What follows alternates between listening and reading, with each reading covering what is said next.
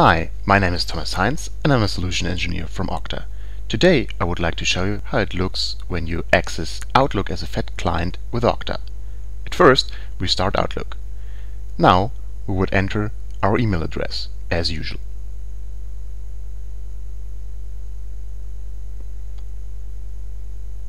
In the next step, you already see that we will be presented with the Okta sign-in mask. I'll just enter my name and my password. And here I see the multi-factor challenge, and on my phone on the right you see I will answer with yes, it's me. And then I'm already logged in, and that is also now the process as usual, what you already know with Microsoft, and basically that's it. That's how it looks when you use Outlook Fat Client with Okta.